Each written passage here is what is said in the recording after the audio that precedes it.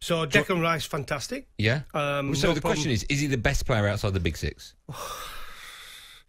He's the best English player.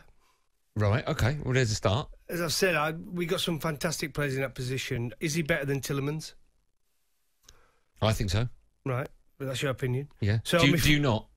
I can't split them. Spin round, see if you change your mind. I can't split them. So my five-a-side team. Oh, you've got your five-a-side. Okay, we'll jump straight into it. I've got mine as well. Yeah, Areola in goal. Right, okay. Right. Rice and Tielemans. You playing Rice as defender? Yeah, right. Him and Tielemans. Right. And then James Rodriguez, Zaha and Grealish. Oh, that's nice. Because let's just say the rules here. You can't have two from the same team. That's correct. Right? So that and they've got to be outside the top six. Oh, sorry, the big six. Yeah, the big six, not top six. No, not top six. But the big six. And you can't have two from the same team. Yeah. I would have wanted Schmeichel in there, but I couldn't have Schmeichel because I got Tielemans. Right. Do you want to hear mine? I've gone for Pope, Keane, Rice, Zaha and Vardy. I'm effectively playing two holders. I'm not, though. I'll put Declan in the midfield. There's one winner. I've won that game as well, haven't I? What, Zaha and Vardy up top? I mean, I'll tell you what I was thinking about putting in there. Obviously, Ings, Traore, at Wolves. Can you imagine that? Yeah. But he wouldn't score goals. That would be the problem. Maddison. Right. Richarlison.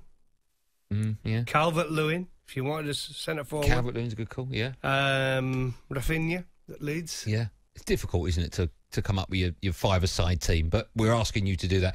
And also, I want to talk about, just quickly, Declan Rice, right? How much is he worth? I love Declan Rice. I think he's a fantastic player. Of course, he's a fantastic player. How much would he go? I don't even think it's a debate, but there will still be people on here. Yeah. You'll be amazed. There'll still be loads of people on here who think Declan Rice is overrated. It does my nutting. No, there won't be. There won't be. I promise you, it's a joke how many people will come on here and say he's rubbish. Well, you won't get that now. You won't will. Get that. Not that he's played for England the last couple. There's one here now. Just come through on a text. Scott McTominay is better than Declan Rice. Yeah, but he's not saying Declan Rice is rubbish. He just thinks Scott McTominay's better. Well, he must be then. Why? Scott McTominay's better than Declan Rice. No, I'm not saying that. I think Declan Rice is top of the pile for that age, for that position in the Premier League. I think he's a wonderful player. Would he, if he went, would he go for 100 million? Have West Ham got a £100 million player there? I don't think it'd be 100 million. Right. Do you think, we're talking about Harry Kane, about he's got to go to further his career. Can the same be said for Declan Rice? Well, how old is he, Declan? 20? 20, I think. Yeah. 20? Is he only 20? Yeah. Well, I don't think he has to go now, does he? Well, I don't know. I mean, should he be playing Champions League? West Ham are having a fantastic season. Mm-hmm. But yeah, I would say that there is those ongoing talks with him, his family, his agent, the club. Oh, he's 22. He's 22. Yeah, the club.